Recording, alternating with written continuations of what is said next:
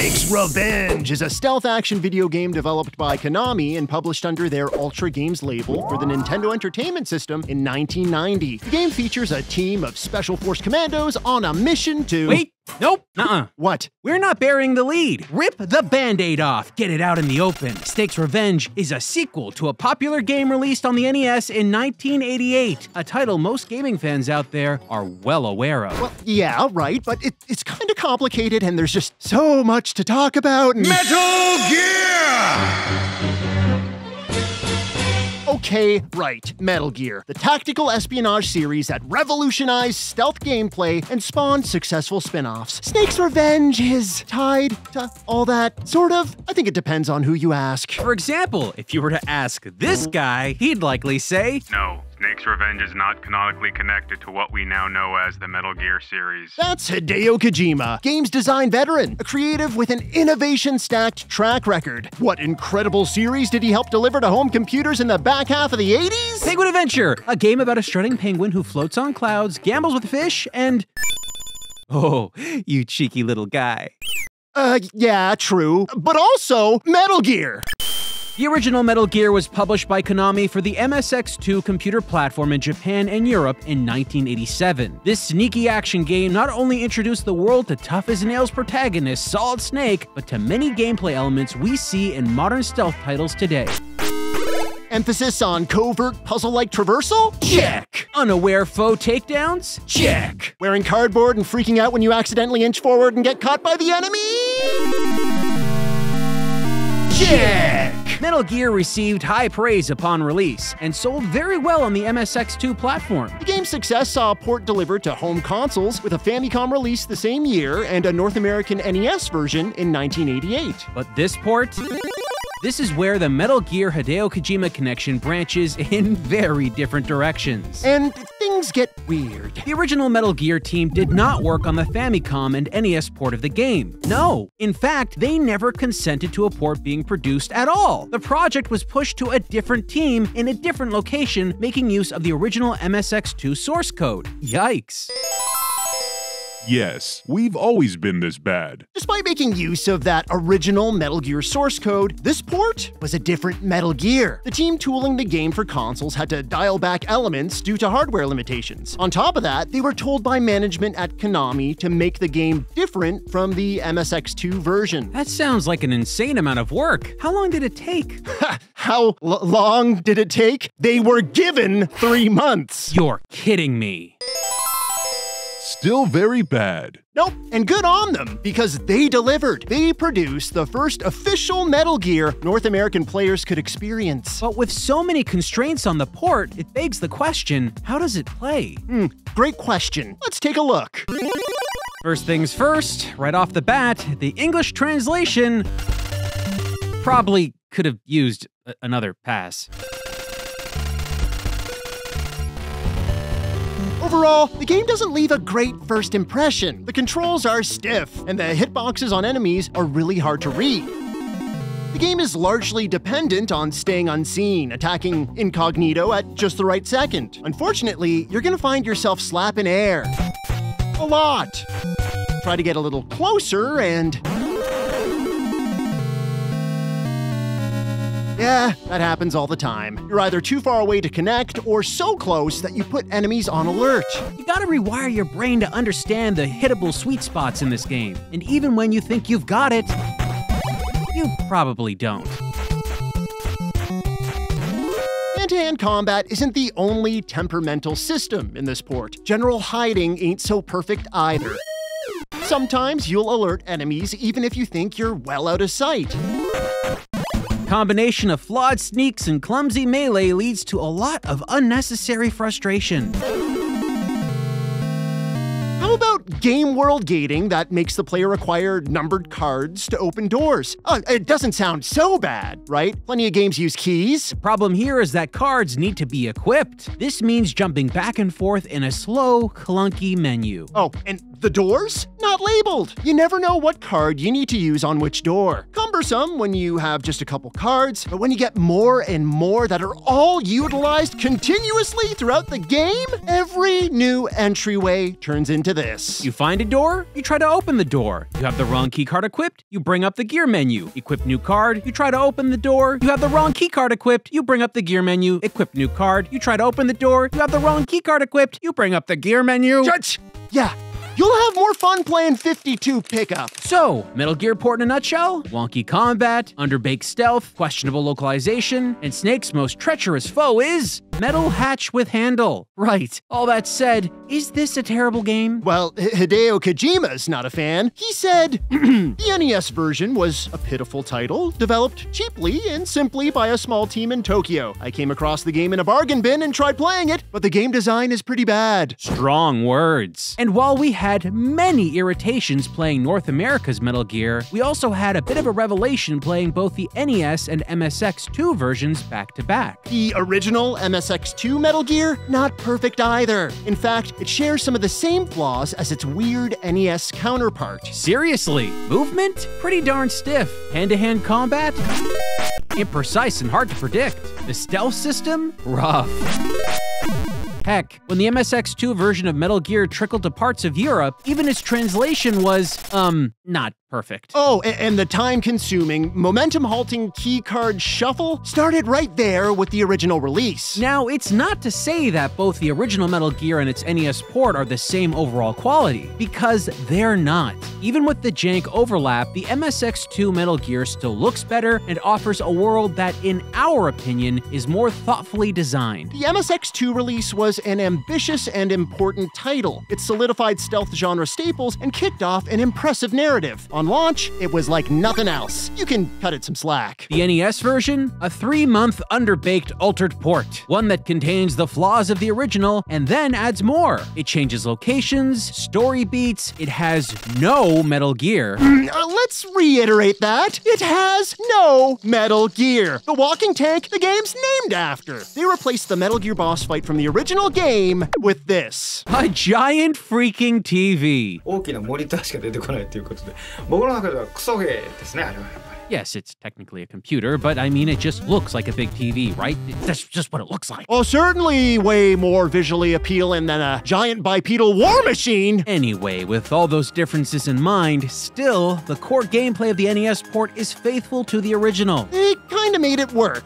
The rejigged port was reviewed favorably abroad. It also proved to be quite lucrative for Konami. And when a game makes a splash and pulls in a fair chunk of change, it can mean only one thing. Say it with us now. Time for a sequel. Oh boy, great news! Konami must have speed-dialed Metal Gear's original team to apologize about the port and then get the ball rolling on a proper follow-up. A game that could expand the ideas sown into Metal Gear's innovative MSX2 release. Konami didn't tell them. What? ファミコンの部署で続編が作られると。当然僕は関与してませんので。Konami did not inform the original team that the company was making a sequel. But how? Just as the company handled the NES port, they started a follow-up tailored for Western audiences without the consent of the original creators. They didn't know about it at all.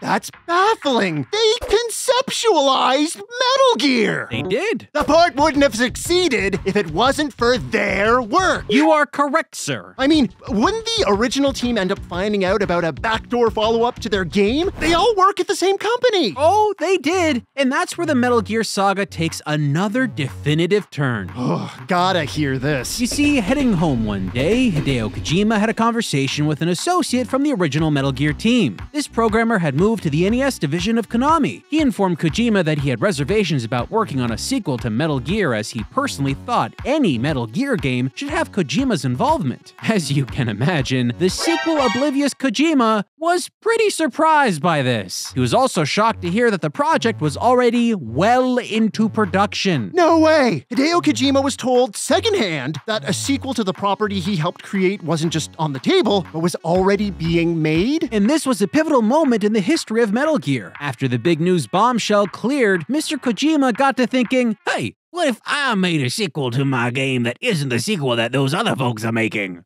That's exactly how Hideo Kojima sounds. And just like that, boom! The next week, he hands Konami a proposal for his vision. It gets greenlit, and that game? Metal Gear 2 Solid Snake. Released exclusively in Japan on the MSX2 platform in 1990, Solid Snake iterated incredibly on the groundwork of the original Metal Gear. That's right. Metal Gear 2 introduced the series' iconic radar system, improved enemy AI, unique and challenging bosses, new stealth mechanics, an upgraded weapons roster, a richer story, and an avalanche of other elements. It can be seen as a direct through line to the mega popular follow-up series, Metal Gear Solid. Metal Gear 2 was an undeniably influential title in the stealth video game genre. Really cool, but what about that other sequel? Sons of Liberty? It's pretty great. No, the other sequel. Snake Eater?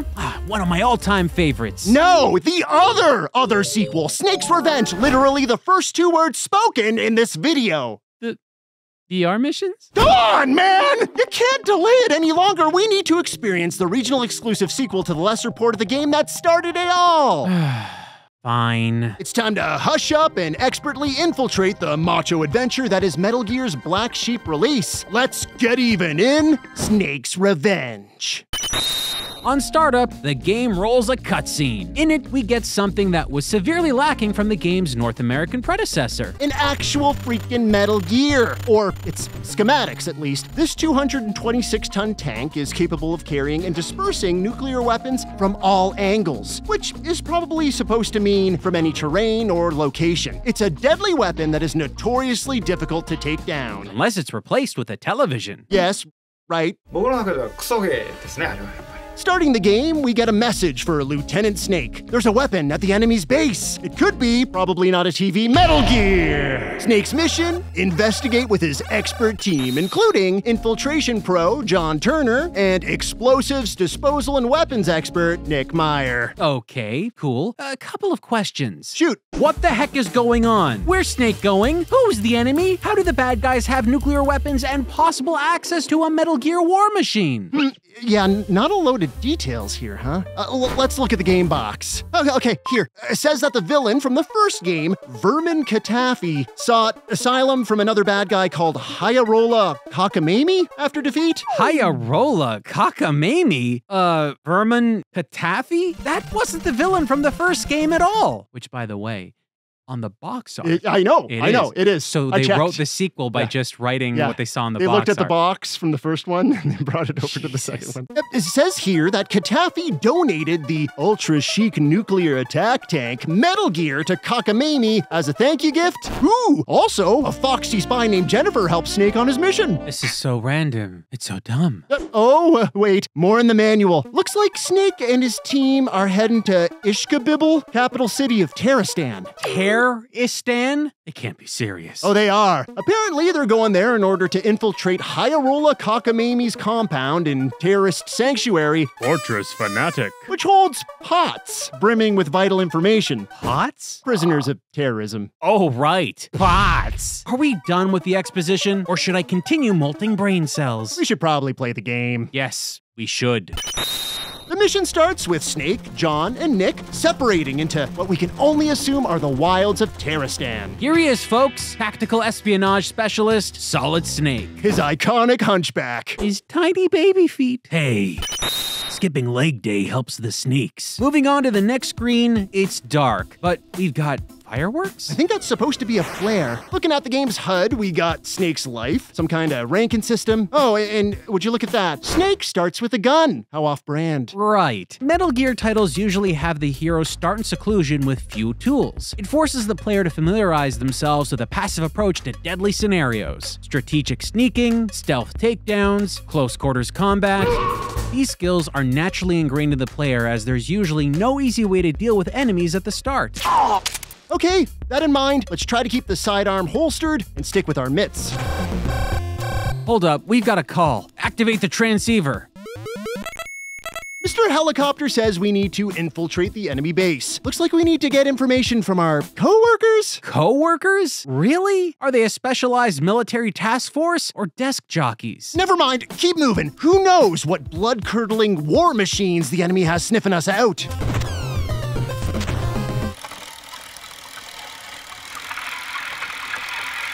Are those go-karts with little spinny propellers? The manual calls them Heli-Snoops. We've been spotted! Move! Move!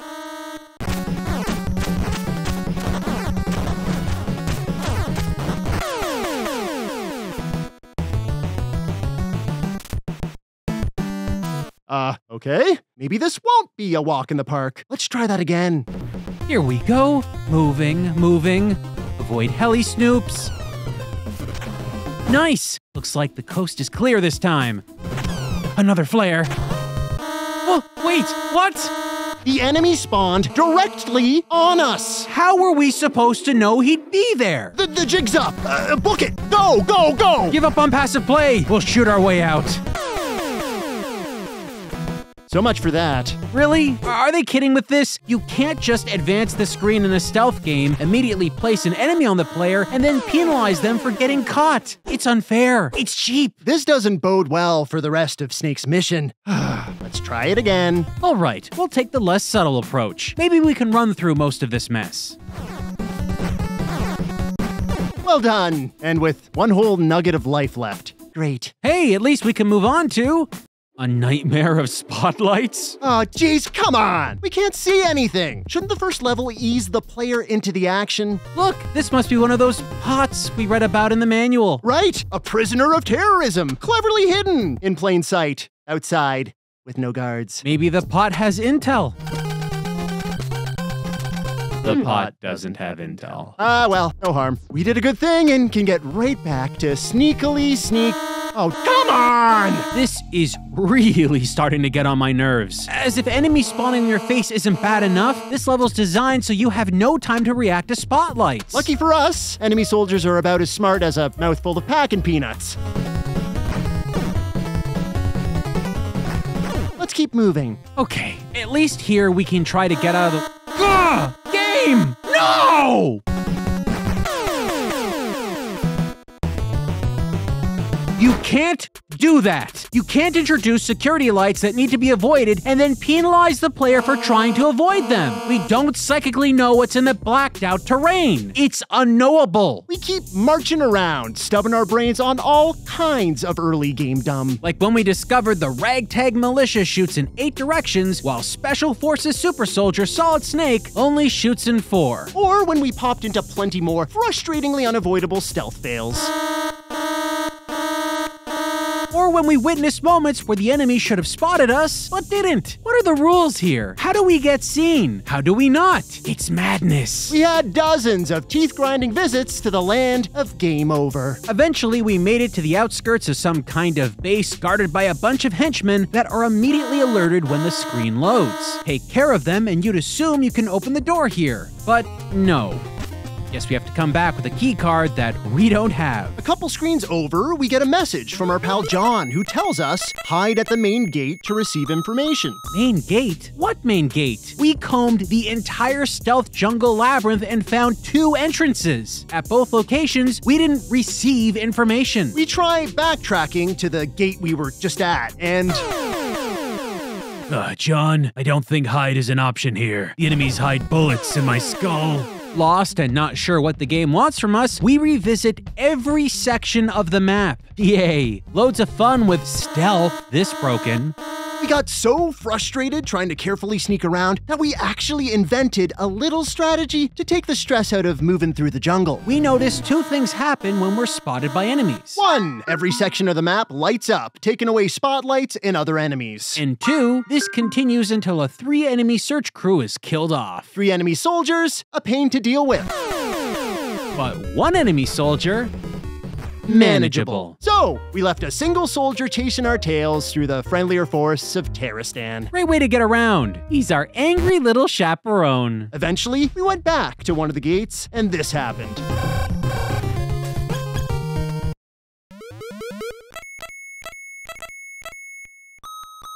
Wait, what?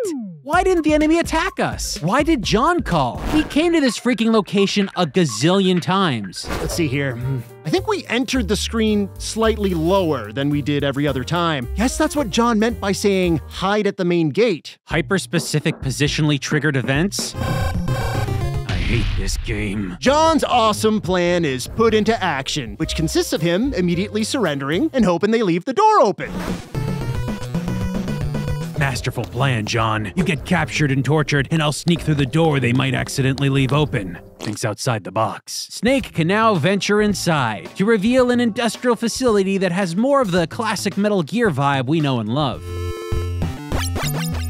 Looks like we got the keycard system here too. Hope they rejigged the card juggling mess from the first game. We equip our level 1 door opener and poke around. It even lets us go outside. Hey, I remember this place. It was one of the gates we were trying to access earlier. Except now, there's a silencer on the ground. Guess it manifested at some point. Should be able to use our firearm without alerting enemies as easily now. Let's head back in and try it out. Dang it! Can't say that's the silencer's fault, but gosh, look at this! We can't take this guy out! Our bullets disappear after a few feet. Great. Nerfed bullets. Oh, we get it. They don't want weapons easily taking out bad guys from afar. Metal Gear titles are designed to make players focus on close quarters takedowns. Then don't give us a freaking gun! When enemy bullets travel the length of a screen and snakes mysteriously vanish, it looks really, really dumb. Eventually, we find a pot who tells us John moved to a different spot. We'll assume this wasn't of John's own volition. Again, great plan, John. Then we find keycard 2, which leads us to officially confirm We still need to shuffle cards to open non-labeled doors. Of all the things to bring back from the first game, this was not one of them. our fancy new keycard gives us access to an enemy commander that can't be killed? Okay. We're clueless as to what to do with this guy until we backtrack and rotate keycards on a couple of doors. That's when we find this. Truth gas. Good thing they leave this stuff just flying around. Time to go back to that enemy commander and fill him full of jabber juice.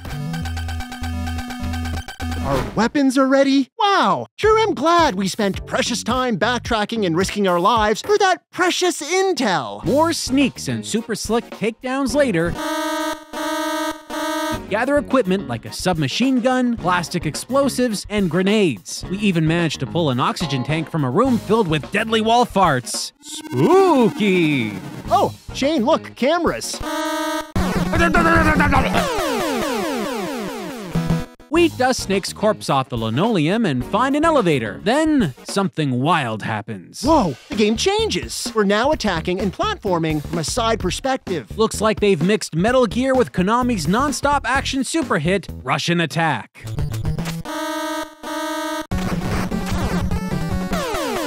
I mean, not well. In these sections, you'll do your best to stealthily take out enemies and avoid cameras while using an oxygen tank that's likely designed for a guinea pig. Water breaching the lungs in 5 seconds flat? I can hold my breath longer than that, and I'm not a trained super soldier like Mr. Snake here. Watch! That's how Shane died. We really can't stress how terrible this plays. Stiff, directionally committed jumps combined with uneven terrain makes for super janky stealth and combat. The control layout changes to compensate for the added jump, and your equipment is used differently. It feels worse than regular gameplay, and regular gameplay ain't all that great. After a few stealth hitches, we make our way through the Tunnel of Loathe and into... some kind of sports ball event. What? This can't be real. No one can avoid our attack. Well, they weren't lying. What the heck's going on here? How could we be ready for that? Why is Team Terrastan practicing plays on Snake's spleen? I mean, we're not even grasping for straws here, right? This is straight up a football team. First boss and Snake's Revenge, the John Madden Tackle Buddies. No, see, what you got here is you got your men in a circle formation, right? And they're gonna come on down and they're gonna knock Snake down with all their force, all their might. See, you see over here in this section, direction. This is where Snake is, and these guys have to go down there. Now, Snake can go over here or over there, but he doesn't have enough space to really go anywhere, so he doesn't really have much he can do. It really is just a bad situation for Snake here. I personally don't see a way where he's going to be able to survive this at all. Snake died 10 minutes ago, sir. Oh, no. Well, I was too busy, with the circles and the drawings. It's a really fun system. We fumble to the floor every time. We try our fists, our fancy new machine gun. Ugh, my spine! They're going all the way this year. The only way to conquer the Terroristan home team is by picking them off one by one. Sure, they'll treat Snake's body like the baby-footed tackle dummy he is, but you just gotta walk it off, shoot, and then chomp down whatever rations you got. Hey, being a punching bag may look like the easy way out, but it's our Hail Mary. Time to get out of here. We stab a couple orange boxes a billion times.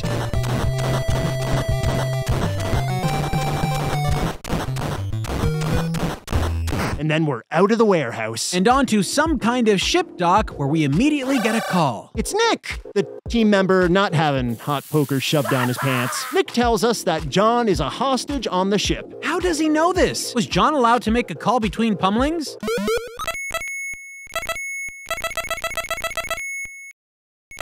We find the ship and jump on, and lucky us.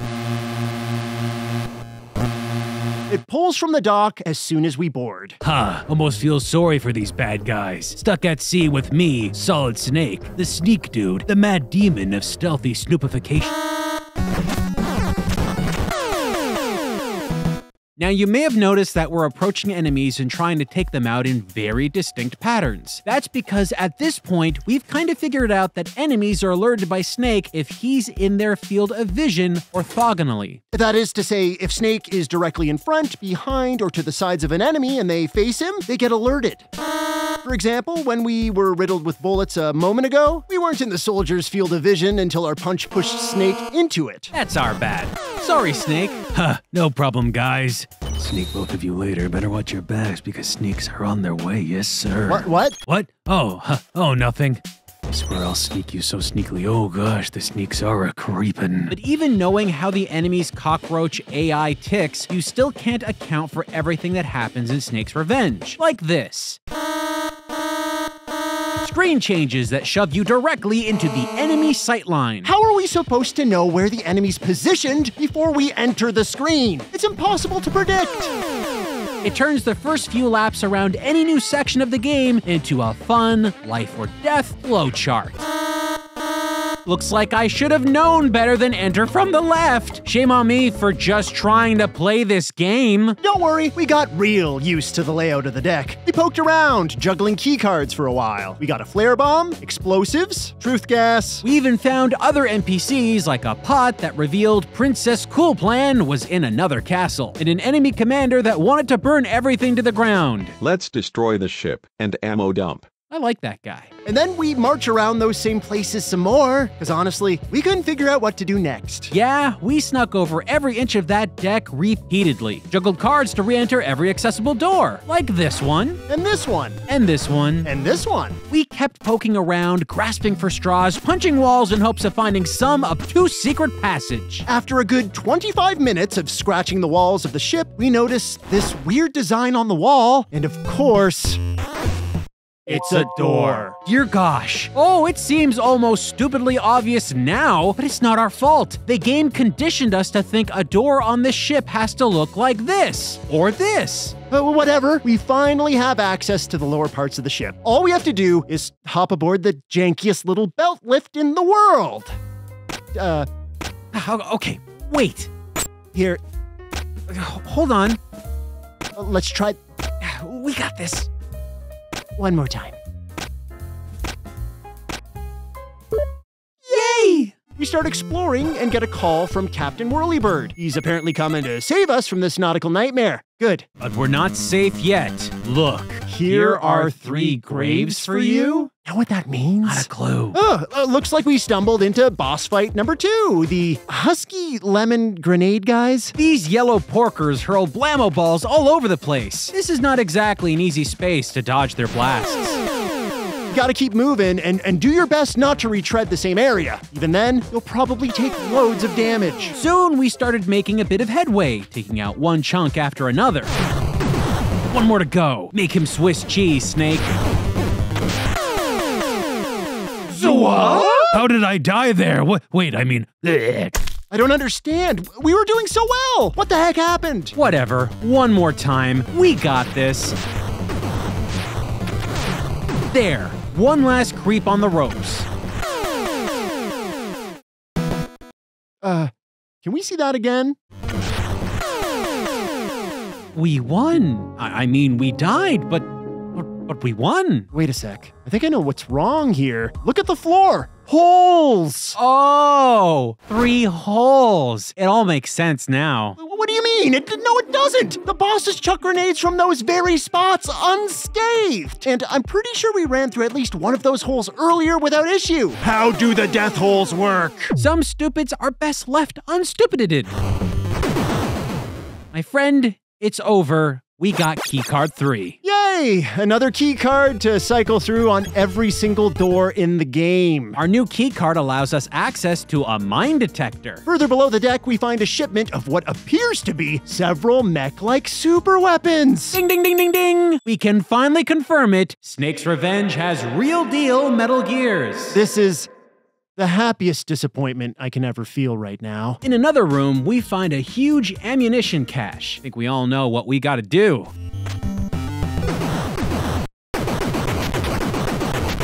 Hooray! Our eye in the sky rings and tells us to skedaddle. We gotta go fast. We use our radar for the first and only time in the game to race the clock and rally with our helicopter friend outside. Mission accomplished. Congratulations, Metal Gear is destroyed, but we have confirmed the existence of Metal Gear 2. Now Nick is missing. Contact your person at the enemy's base. Wait, there's more game? No!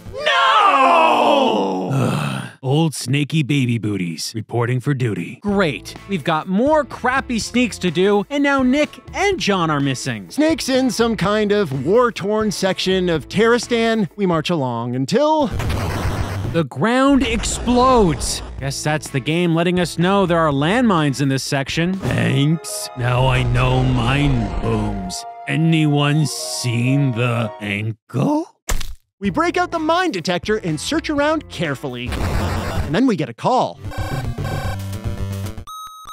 Rats. Looks like our transceiver's out of juice. Our coworkers weren't exactly knocking the ball out of the park with helpful hints anyway. Keeping an eye out for annoying mines, we eventually decide to see if we can clear them without hurting Snake.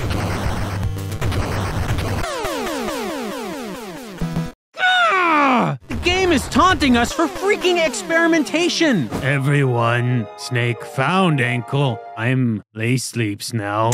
Why was some rapid-fire rocket soldier hunched under a pile of sandbags? How long was he smushed under there waiting to be unleashed? You know we'll never get answers. When we continue, we find a battery. Looks like we can get our transceiver back up and running. Let's see what that call from earlier is about.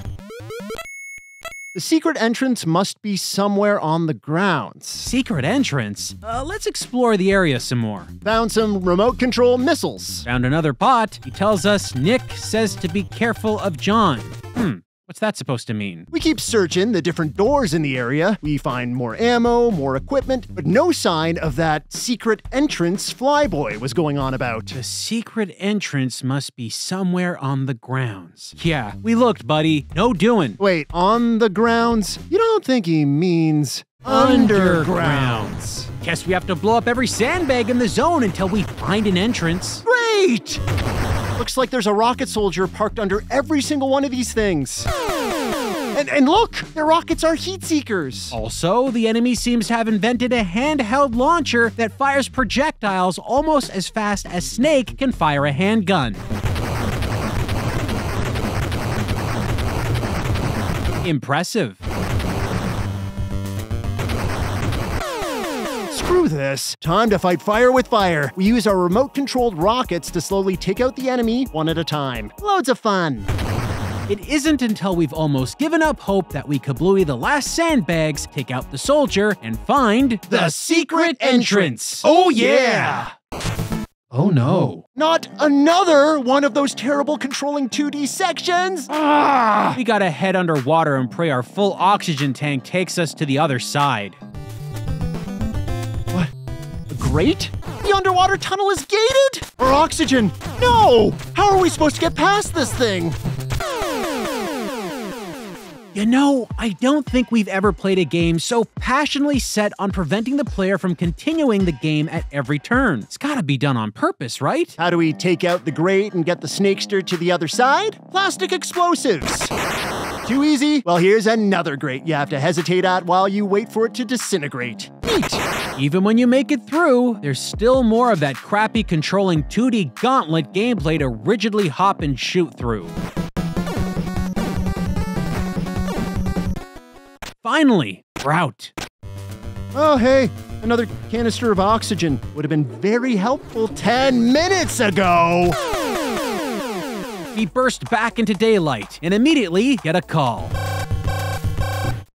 It's John. He's been captured, but he set up a transmitter on some train. Yeah, don't worry, buddy. We're on our way. Wait, didn't that rescued prisoner warn us about John earlier? Oh, come on. It's John. You know, John. Look at him, lovable scamp. Don't you just want to tussle that hair? I think we should be cautious. Yeah, sure. Oh boy, trains! John was just talking about a train. How convenient. Right, that's what we're saying. It's a little too convenient, right? Shh, hold on. We're getting another call. Ooh, maybe it's John. Let's see here. There is no trap on the train. You can't be serious. No trap? Thanks, John. It's great that he's always looking out for us like that, telling us of places with no trap.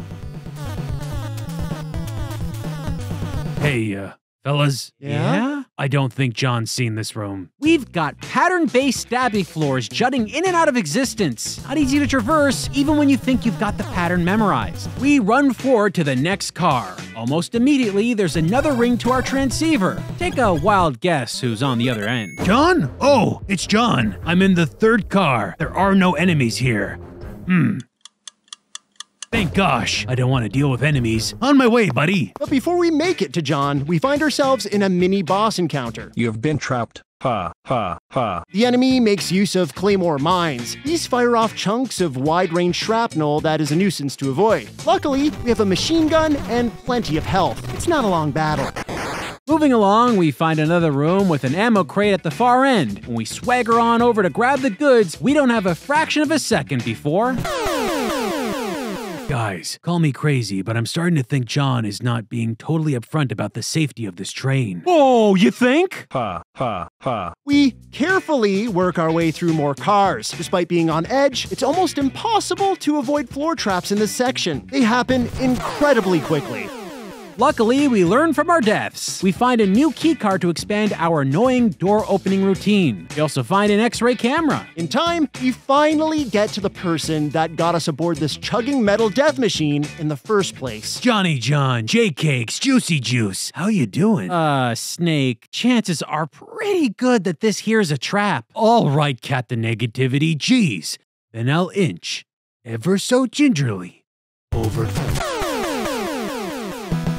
John's totally off my Christmas card list. That's not John. In fact, it's a spy, another of the game's deadly bosses. He deploys more shrapnel-dispersing mines and is capable of absorbing a ton of damage. Between dodging explosive attacks and doing our best not to fall into that big black void, we died plenty of times here.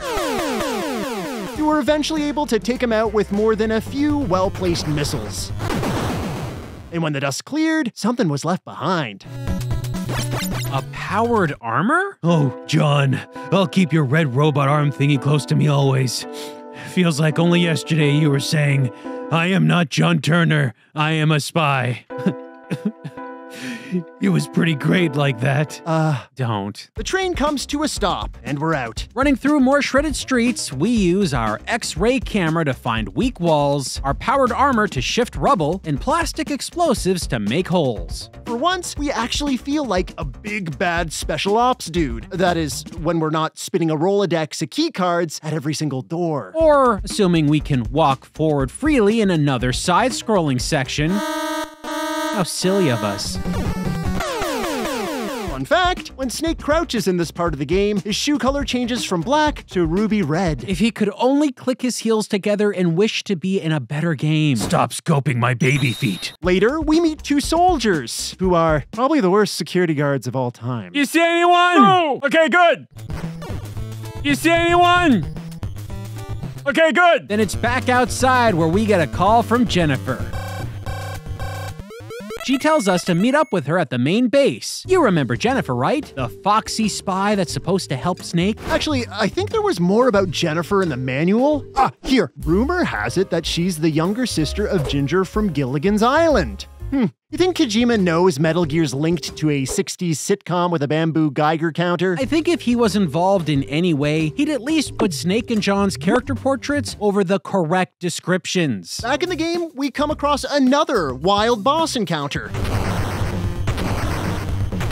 Whoa, enormous munitions jet by Snake over and over. What the heck's firing at us? That's when we make two epic discoveries. 1, there's a massive tank gunning us down in the next screen over. 2, the bridge hasn't been safety checked. If you think that's stupid, check out how our next attempt pans out. We decide to cut the crap and run right into the action. And die just as the next screen pops up.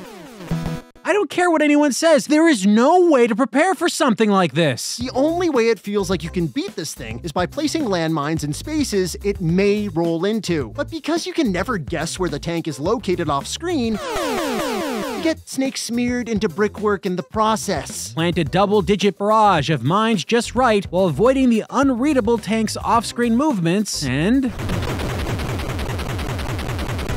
get the most satisfying boss bye-bye so far. with that unfair metal behemoth blasted to scrap, it's time we finally got Snake into the enemy's main base. The next sections of Snake's Revenge are only mildly notable. We get more cards that prolong the painfully dull door-opening guessing game. We free more pots and interrogate commanders, finally realizing this eventually ups our rank, increasing Snake's ammo and health limits. And of course, we die. A lot. Sometimes from our own negligence. Other times for assuming this game was developed with any form of sympathy for the player. Silly us for thinking we can board a gondola by walking right onto the gondola. Of course, we need to hop on top. Soon, Jennifer gets in touch again from inside the enemy base. She tells us she's found the plans for Metal Gear 2. No, not the plans for a far better sequel. These are plans for a second Metal Gear weapon that the enemy wants to use to launch nuclear missiles all over the world. Criminy! We have to hurry and take that thing down! Hold on, maybe this pot knows where it is. I'll ask. Never mind. As we get closer to what we can only assume is the end of the game, things get more frustrating and very, very weird.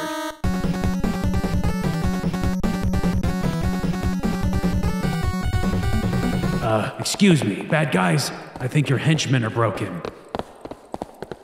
You soon learn that the leader of this evil organization's only weakness is the soles of his feet. Whoa. I think I get this guy. We also enter an area where naked statues smile smugly and launch heat-seeking rockets before looking down at themselves.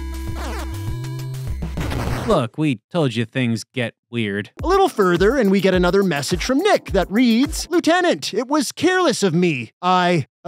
What? What happened to Nick? Was he hurt? Was he just having a hard time remembering what he was careless about? We don't have to wonder too long because we run into Nick quickly, and our buddy, he's not looking so hot. What are you talking about? Nick's fine. Look, he's happy to see me. He's pumping his upper back butt with excitement. We grab another key card and Nick tells us we have discovered that Jennifer is a spy. This, we're pretty sure, is supposed to read, they have discovered Jennifer's a spy because Jennifer isn't a turncoat. She was caught spying for us and is now held hostage by the enemy. Anyway, Nick goes on to inform us that a life support system is in Big Boss's room and that he needs to be let out of the room in order to be destroyed.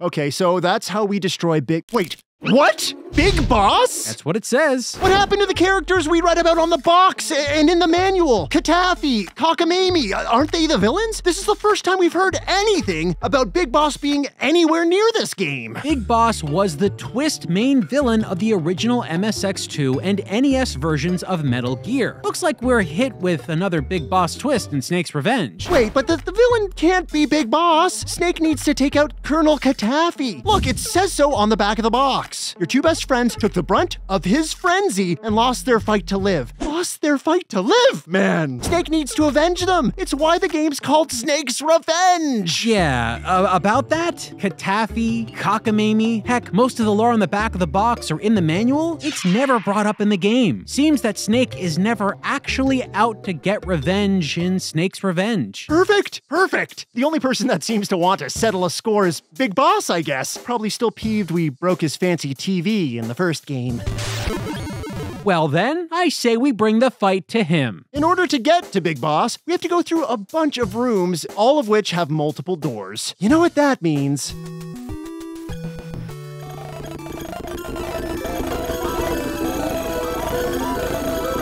Finally, after what felt like hours of poking in and out of menus, we burst into Big Boss's main room. He explains that Snake destroyed Metal Gear 1 and made him a cyborg. Which, okay, sure. I guess we'll just have to take his word for it. Time to brawl! Big Boss isn't exactly the clever war tactician he was made out to be in the other games. Here, he fires a machine gun in Snake's general direction. Easy to avoid after marching behind a pillar. We shoot a couple dozen guided rockets at his face until...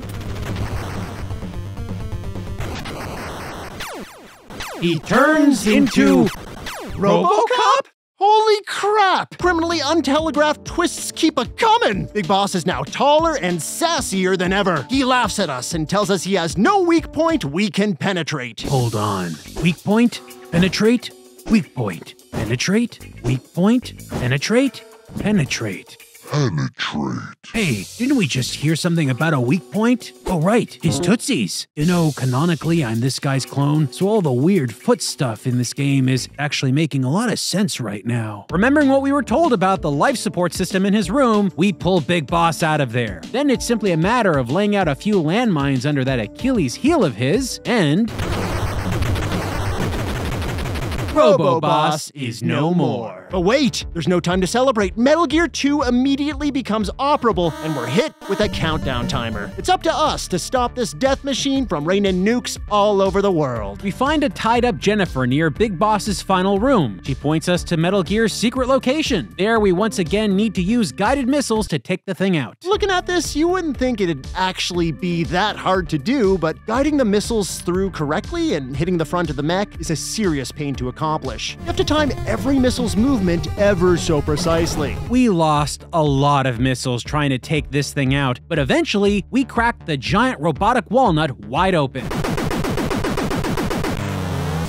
Hooray! I killed war. With Snake having completed his mission, the UN declared World Peace Day. Unfortunately, Nick and John didn't make it out of this mission in one piece. That's too bad. But you know what? I'm not sure we made it out in one piece either. I get what you mean. A single Snake's Revenge playthrough really takes its toll. A stealth game this broken gnaws at your very core. There's just so many problems. Terrible stealth, Splintered story, unknowable screen transitions, archaic keycard system, mega cheap boss fights, no chance death traps, awful 2D sections, and on and on and on.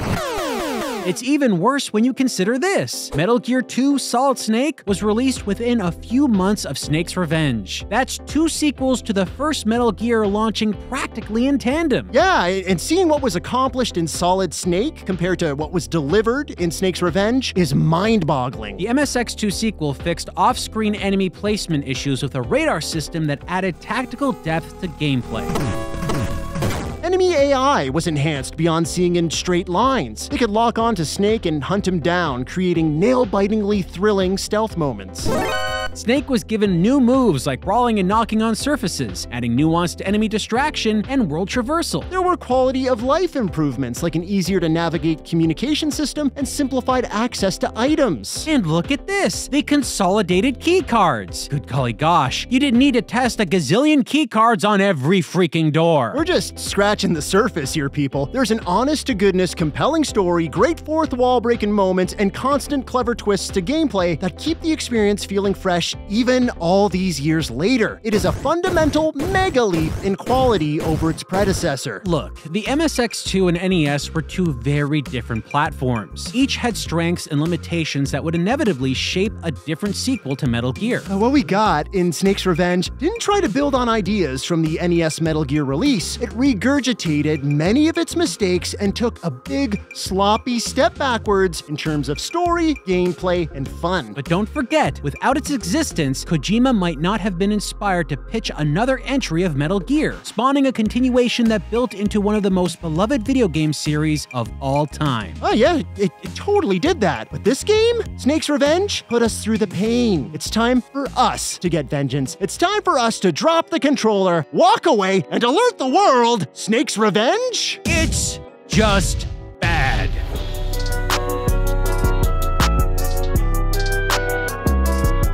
Oh wait, Terroristan. I think I get it now. It's because the game is terrific, right? Guys? Guys? Guys! Dun, dun, dun, dun, dun, dun, dun, dun, dun. Old snaky baby booties, reporting for duty.